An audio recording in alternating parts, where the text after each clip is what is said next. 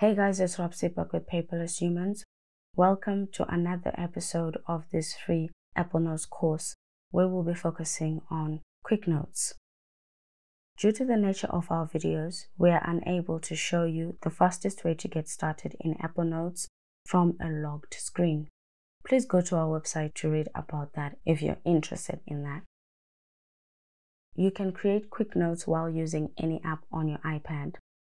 By default, swipe diagonally on the bottom right corner of the screen to open a quick note. You can either type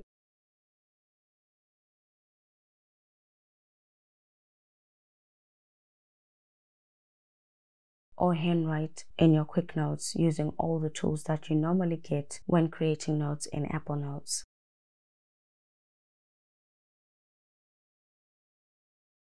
For another demonstration, we're going to create a new quick note from another app.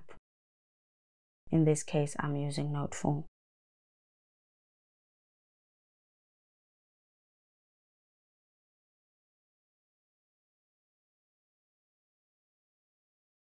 Using the pinching gesture, you can resize the quick note window.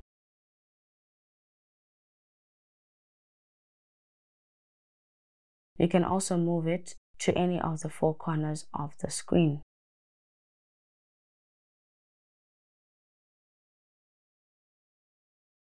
Tap Done to save your quick notes.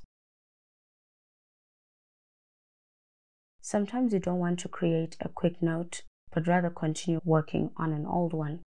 Simply scroll left or right to look for the notes you want to work on. The three dots icon gives you the option to add screenshot,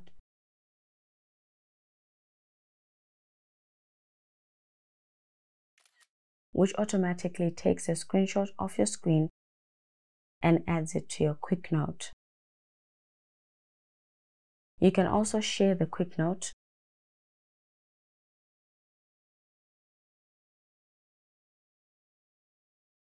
or delete it. The new note icon creates a new notebook.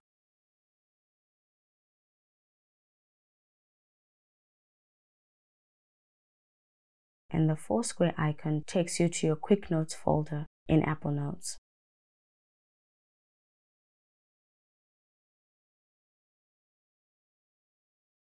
Quick notes make it easier to drag and drop items into your notes.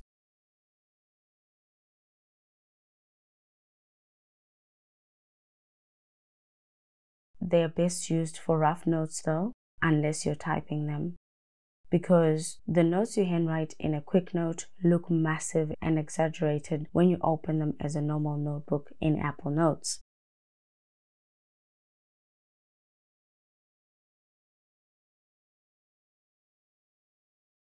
For that reason, we recommend typing the notes if you want to use them later on.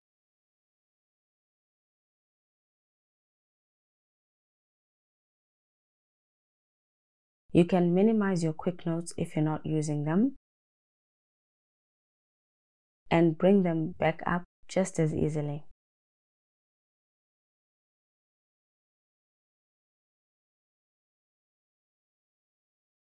When browsing in Safari, you can create a new quick note by selecting something on a web page.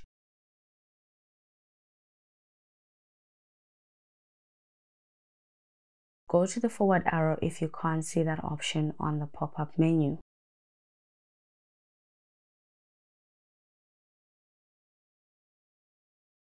Apple Notes creates a quick note with a link to the website as well as the information you took from it.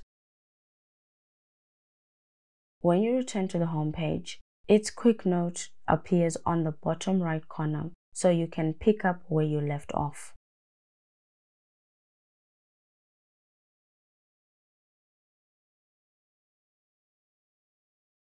You can also bring it up using the normal gesture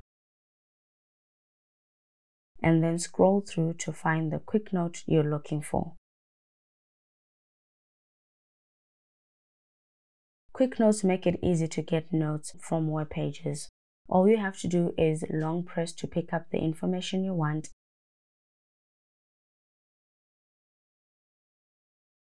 and then drag it to the quick note.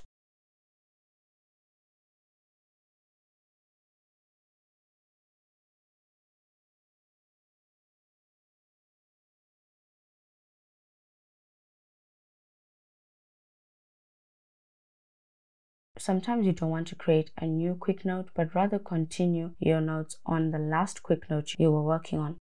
To change that, go to the iPad settings and then Notes.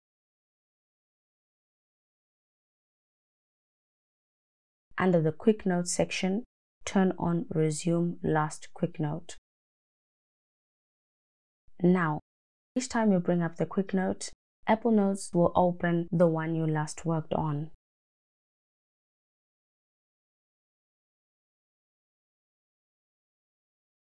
You can also change the quick note gesture by going to corner gestures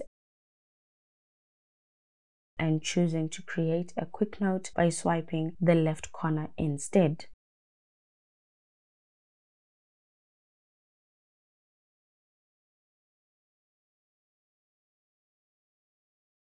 With this option, you can swipe either corner to bring up the quick note.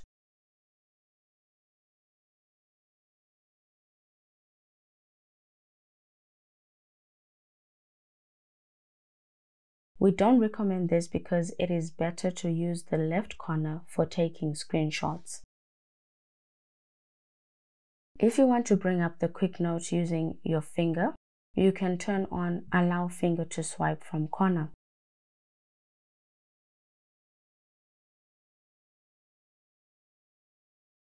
We also don't recommend using this because it disables the multitasking gesture for bringing up the app switcher.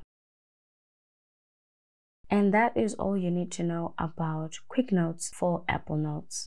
We hope you guys found this video useful. Give it a thumbs up if you did.